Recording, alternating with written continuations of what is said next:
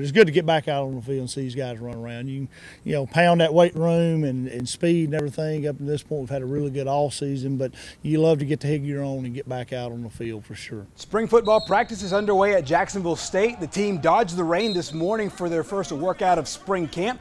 The four-time defending OVC champions will have to replace some top talents with guys like All-Americans Saran Neal and Darius Jackson off to the next level.